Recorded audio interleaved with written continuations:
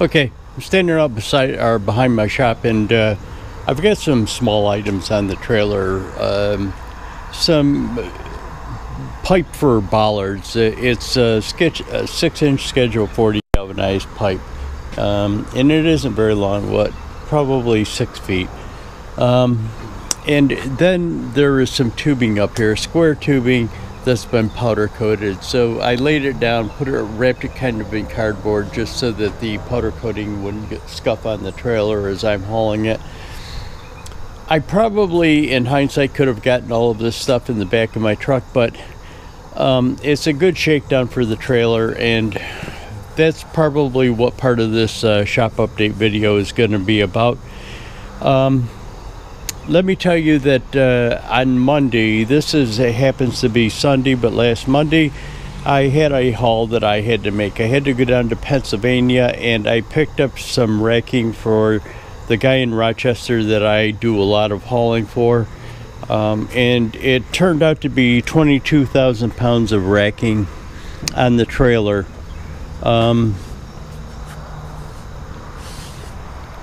22,000 pounds of racking on the trailer. Now, I know when I deleted my truck and it increased the horsepower and torque on it, if I could feel that clutch slipping at some points in time. But when I got that 22,000 pounds on the trailer and came to the first hill, I had issues. It slipped. So at one point in time, I wasn't even sure that I was going to make it back with the trailer. But I kind of babied it up the hills and stuff like that, and came back and had to, I got a new clutch. I got a dual disc clutch, and I put it in the truck. So that's part of what the shop update's going to be about. It's going to cover a lot of things, but basically that's going to be part of it. It might get lengthy, but if you want to skip over some parts and hit the parts that you want to see. Okay, I'm back here at the back of my truck. Fuel tank, auxiliary fuel tank. What the issue is, in another shop update, I told you about installing this vent on the tank. This tank wasn't vented to begin with. Not really sure how they ever got a fuel tank rated, and it is rated. There's a sticker up there, without it being vented. At first I had thought the fill cap was a vent type fill cap, but that wasn't the case. So what I did is I pulled this other plug out of here that's used, it was intended for a pump. I pulled this other plug out of here and put a bushing in there with a 1/2-inch vent that was on my other auxiliary fuel tank. What the problem is, with my other auxiliary fuel tank, and I'm talking about the round aluminum one, let me shut you up and I'll take you in and show you what I'm talking about. Okay, so this is the other auxiliary fuel tank, and as you can see, it's round. This is where the vent was, and it's fairly close to the top. But the problem is, with this tank, this is a fill spot, and it's located slightly down on the radius of the tank. So you could never get fuel above this level right here, which is down. So there was always an air gap in the top of it. I never had the issue that I'm having with that vent with this one. Now let me take you back out and show you my tank that I have in my truck now. The reason why this tank isn't in the truck is because they welded those two stands on. I bought the tank this way.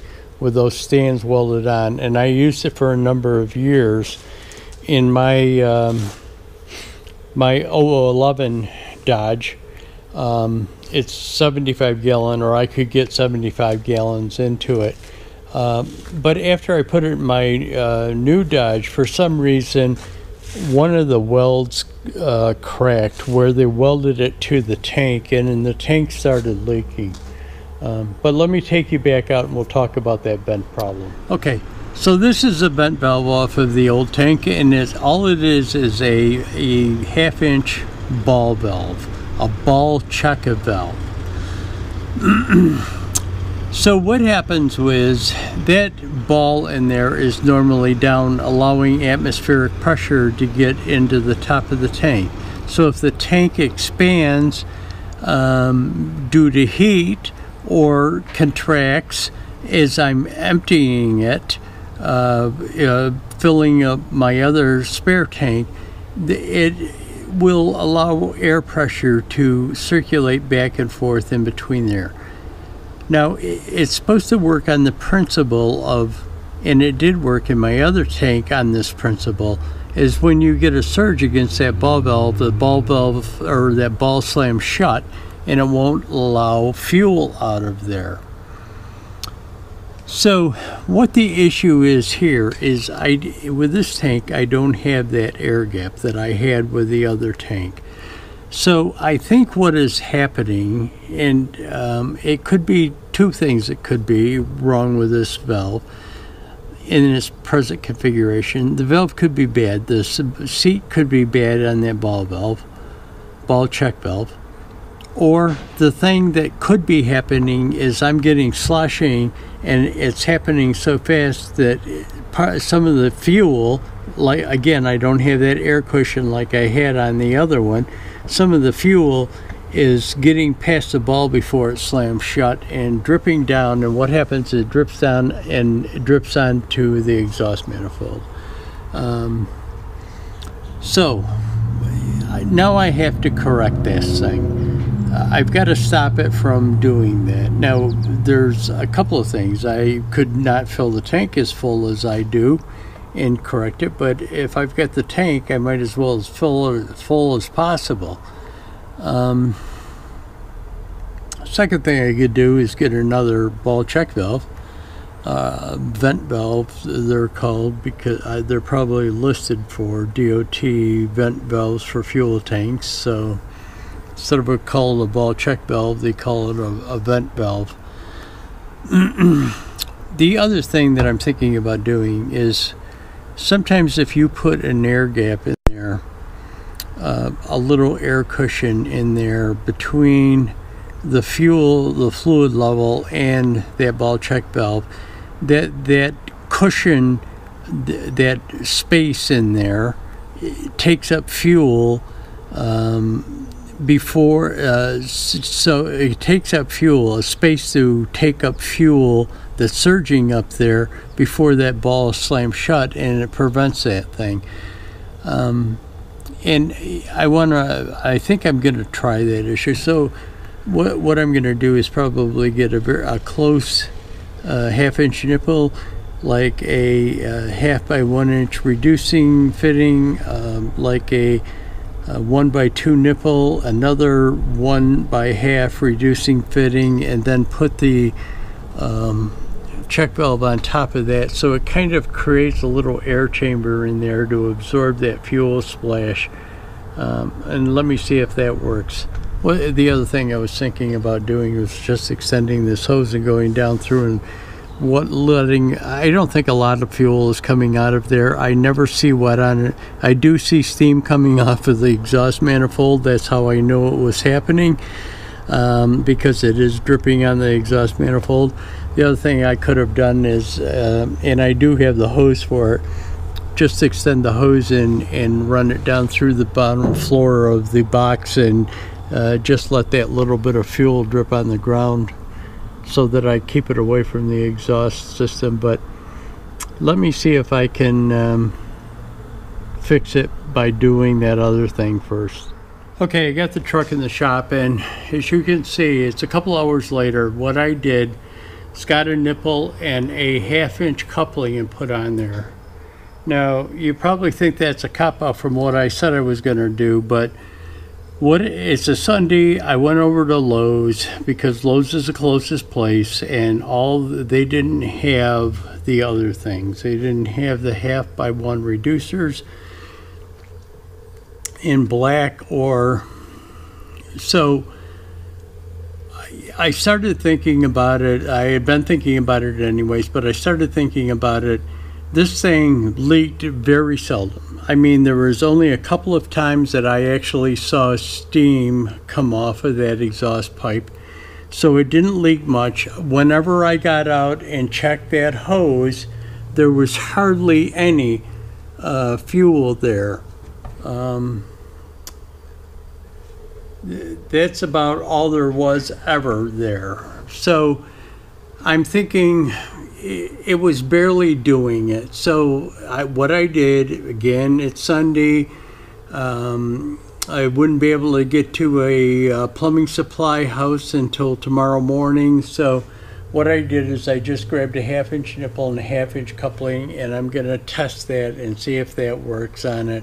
That might create enough of a air gap in there or absorption chamber to stop that fuel from doing that. I'll let you know. Bring you back. Okay, out here behind the shop, and what I just did is undercoated my trailer. I think I'd showed it to you before. I don't know whether you can see it, but it looks like a crinkly finish, but it's actually just a petroleum-based product. So the crinkly finish is just the way it came out of the gun. Yeah. I didn't do the front of the boxes or the side rails or anything like that. Just underneath. I actually got underneath it with a hose and scrub brush this morning, and washed all the underside of it off. Or when I say all of it, I mean as much as I could get off of it. But yeah.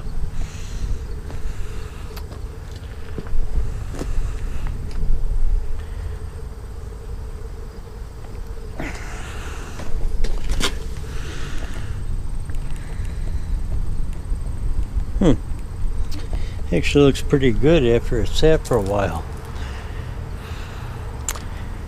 It was hard. You know, I was laying on a creeper on my back and trying to get it. Looked pretty good.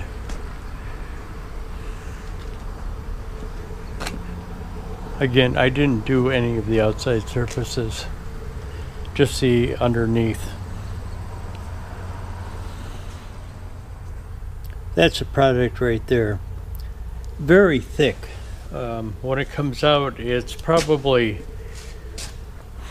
a consistency in between grease and like gear oil.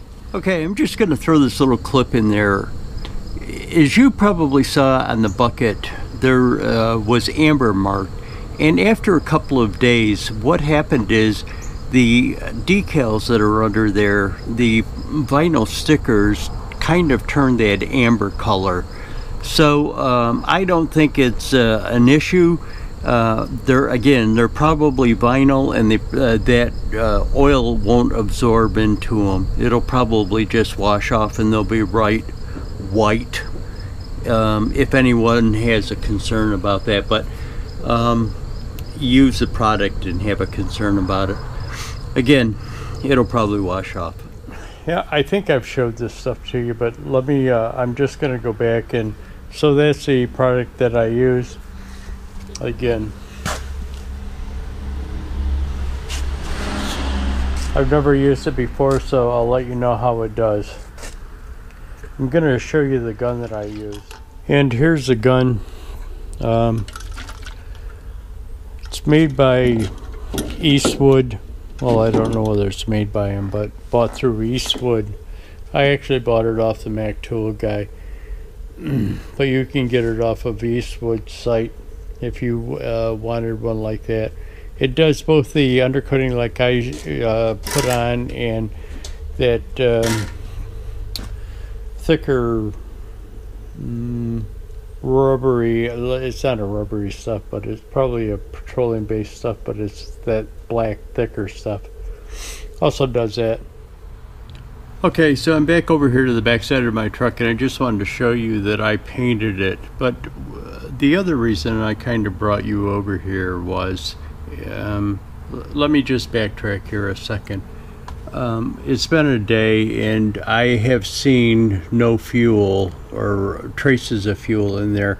But then again, it didn't happen all of the time. So let's give it a while. Maybe not the shop update, but the next shop update after this. I'll let you know if anything is leaked out of it. But the other reason that I brought you over here is, after I make a video, sometimes I'll download it to my computer and then just watch it to make sure that I didn't say something stupid, it looks good, or well, let's not say it looks good. I didn't do something stupid. I noticed when I was discussing this thing that I had gone out to Lowe's and bought this thing, I had told you something. I said that I couldn't find that 1 by half reducing coupling in black, and you may be wondering why I said that, and let me explain something to you after a sip of coffee. I don't know whether this is true for fuel oil on a general purpose fuel oil, but let me explain something to you. I was in the fire protection business, and we used to install diesel fire pumps all the time, both electric and diesel, but diesel was used if there was ever any doubts about the integrity of the electric supply that could supply an electric fire pump. They would have to use diesel, or if they didn't have a diesel or a backup generator to supply power to an electric fire pump, they would also might be required to have a diesel fire pump. But that's not why I wanted to mention that to you.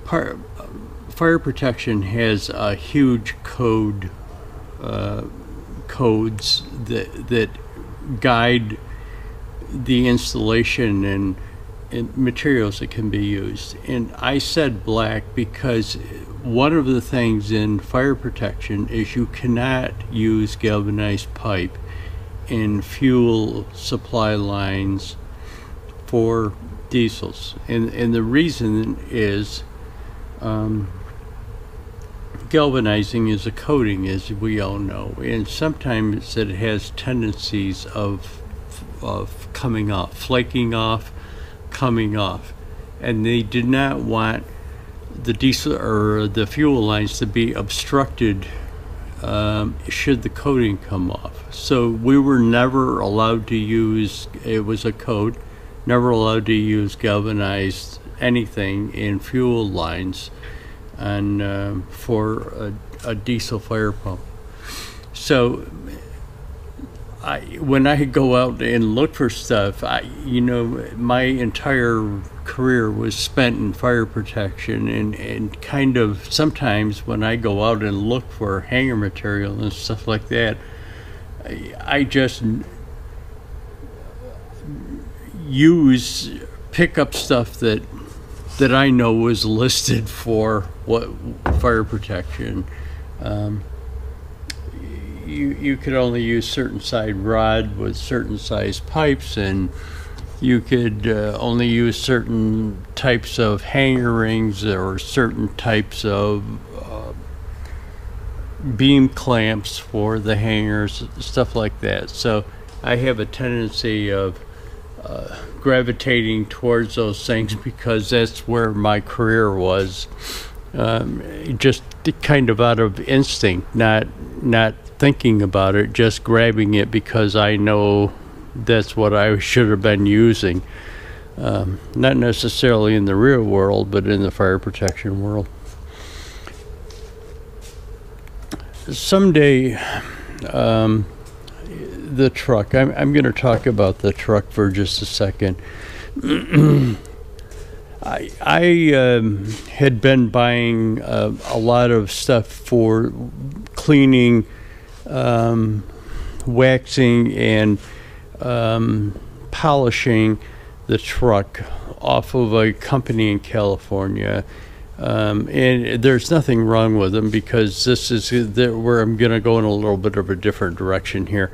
The company that I bought the stuff off of in California is called Chemical Guys, and they sell car care products, both to professionals, and they have just a regular store where anybody, a layperson, can buy it. But basically, I think the company is geared towards selling it towards professional car care.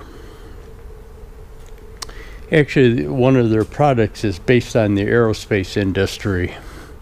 A sealant, a paint sealant. It's actually called Jet Seal, and it's a sealant, a paint sealant that you can put on it. But that's not why I'm talking about this. I haven't washed a truck in probably over a week, because I have a kid, and let's call him a kid, a young man, has a detail shop next to me, and he quite frequently comes over here. He had an issue with something, and he wanted my advice on it. Not a detailing issue, but something, well, it involved a detailing issue, but it was something else involving metal. He gave me a product. One of the things that you do to a car in preparation for cleaning or waxing, and waxing's kind of going out of vogue, because wax, if ever any of you don't know, wax doesn't last.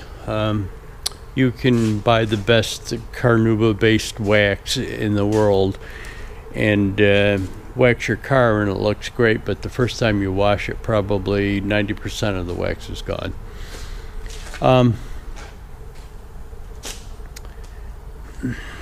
He brought me a product.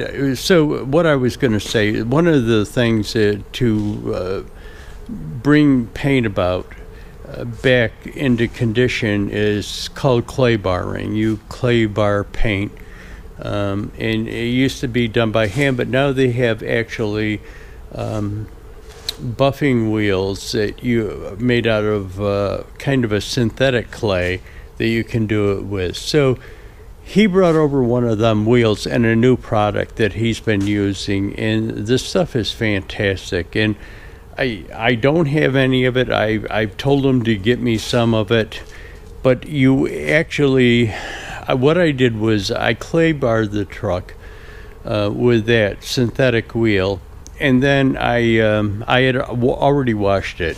I had washed it. He came over here and he says, "I've got something for you to try." So I clay barred the truck with a synthetic wheel, and then put this product on afterwards. You clay bar it with this product. Usually when you clay bar a car, they have a filmy water solution that you use to spray on the car to clay bar it with.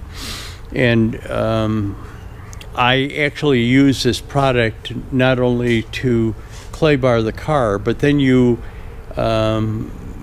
wipe it on and wipe it back off afterwards when you're drying the car. So now after you wash it, what you do, wash it with your normal soap that you wash cars with, and then when you go to dry the car, you spray this stuff onto the water and dry it off with a towel, and the stuff gets back on, and it's a silica based type of material. And it was just amazing. The finish on this thing was amazing. Not only is it amazing, but again, I haven't washed this truck in over a week, and it seems like the dirt just rinses off of it when it rains or anything. But what I'll do is I'll bring you back and tell you about that when I get it. I had having him get me a gallon of it, and I will show it to you as I use it, and maybe you guys could try it for yourself if you're into that sort of things. But anyways, I'll bring you back. Okay, I've got my new truck up on the lift because I'm changing the clutch in it. I've got to put a dual disc clutch in it. I knew that I was going to have to do it. As soon as you delete it and increase the horsepower, increase the torque on this thing, that stock clutch goes. Well, I know that it had been it slipped when I had it in a Hall tune. So I've always set it back to what is supposed to be a stock tune, but the stock tune is still more horsepower than the original. More horsepower, more torque. So I had to do a haul down to Pennsylvania for racks on today is Tuesday. Hang on, let me bring you back. Okay, I have no idea where I left off.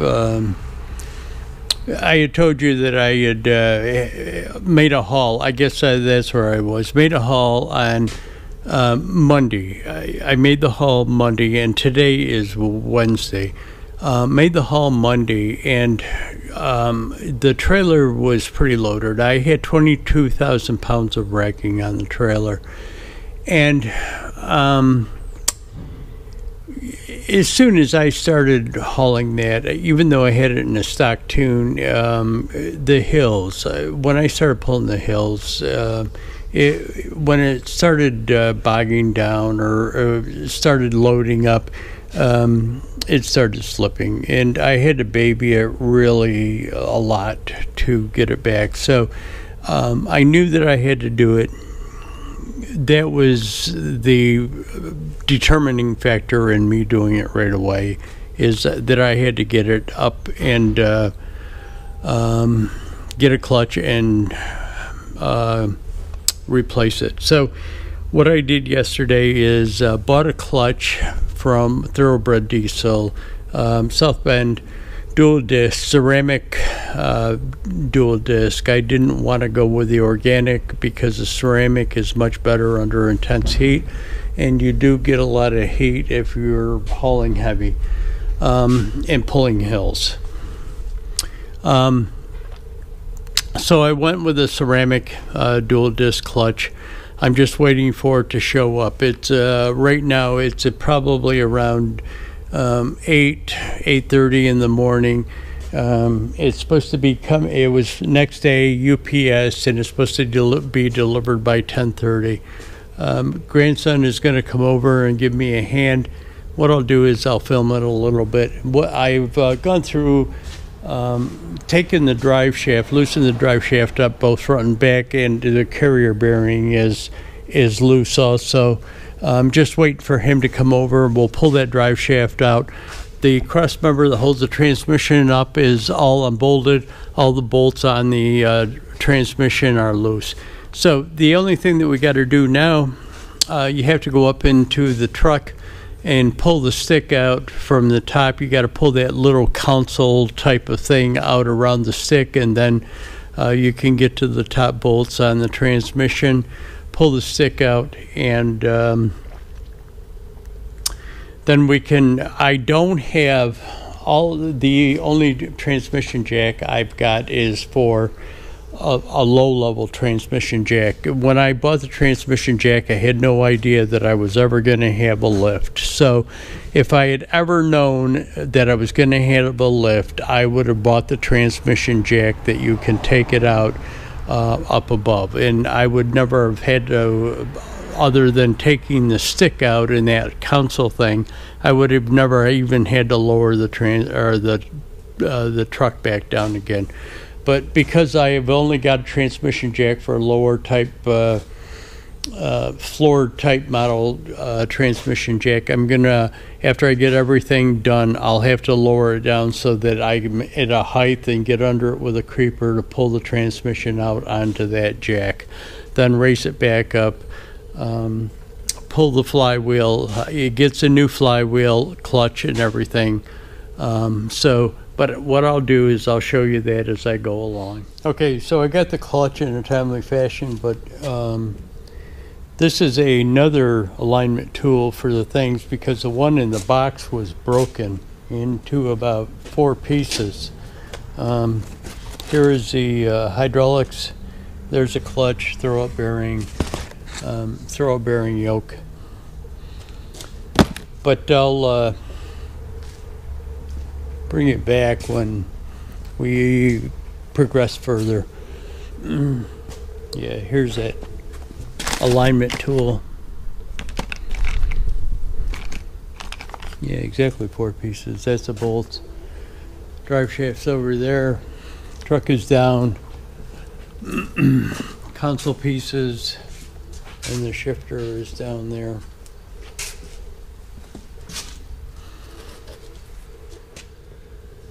Okay, transmission out, and all we got to do now is get the clutch assembly back off of there and get the flywheel off. I'll bring it back.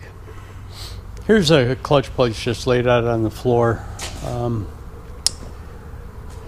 It's actually the next day.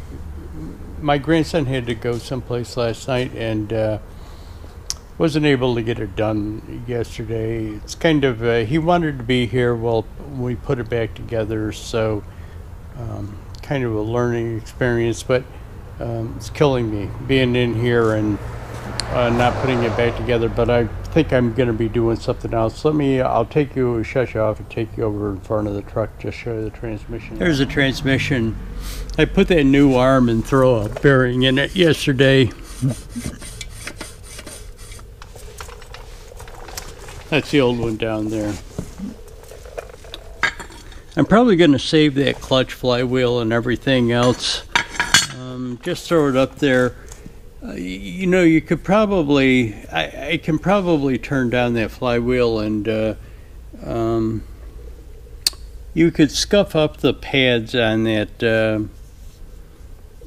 clutch, and it'd probably still work for somebody. You're not going to. It would have to be a stock truck, though. You couldn't do it in a deleted truck where the horsepower and the torque have increased, or where you're hauling stuff with it. But anyways, I'll bring you back when we get back started on it. Okay, so here is parts of the old clutch. It's not all together. The flywheel is still over the other side of the shop. But parts of the old clutch. The new clutch is installed. What we have left to do is put the hydraulic unit in for the new clutch. Now, South Bend provides will provide a upgraded hydraulic system for their dual disc clutch setup. Well, for any clutch setup, but they recommend it with the dual disc clutch setup. So we're going to bring the truck back in today, put that into it. Okay, let's wrap this thing up. Getting too long. Here is the old hydraulic unit out of the existing hydraulic unit, the stock hydraulic unit for the clutch out of it. Now, what I do like about the new South Bend clutch is it's adjustable, whereas this one apparently was not. Or I've never figured out a way of adjusting it. But the new hydraulic clutch that South Bend provides is adjustable. So let me take you out to the truck and we'll talk about 2 other things, which will be brief. Okay, here is the new South Bend unit installed in it. Now you're just seeing the reservoir. The reservoir goes down to the shaft that comes from the pedal out to the hydraulic cylinder there, and then a hose goes down to let's call this the master cylinder. The pedal shaft to a master cylinder, hydraulic pressure down to the hydraulic cylinder at the clutch. Okay, so in all transparency, I gotta tell you, I fucked up. And I'm gonna take you under the truck and show you something.